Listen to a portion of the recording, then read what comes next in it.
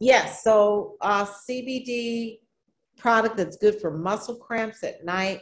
I recommend for the muscle cramps at night, you use the Power Extreme Relief Cream. You really rub that cream in at night. You're going to use a gummy about 30, 60, 90 minutes before you go to sleep. Start with half a gummy, right? If you're doing the Delta 8, start with a quarter, but start low and start slow. You can always increase the amount. And then you want to have a smokable.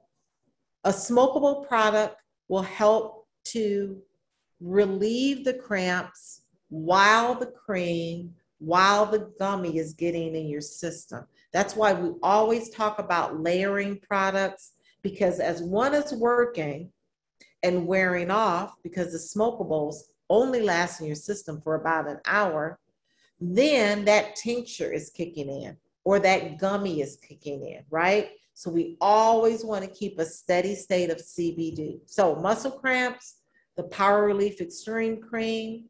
You also want to use that gummy, 30, 60, 90 minutes. You're going to take that gummy before you go to bed to help with those muscle cramps. And then having a smokable product, 1 to 3 pulls is all you need on a smokable product. You don't need a lot. More is not better.